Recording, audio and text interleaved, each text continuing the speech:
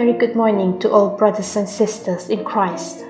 Our devotion today is taken from The Desire of Ages by Ellen G. White, chapter 10, page 101. The world is given to self-indulgence. Errors and fables abound. Satan's snares for destroying souls are multiplied. The appetites and passions must be held in subjection to the higher powers of the mind. This self-discipline is essential to that mental strength and spiritual insight which will enable us to understand and to practice the sacred truths of God's Word.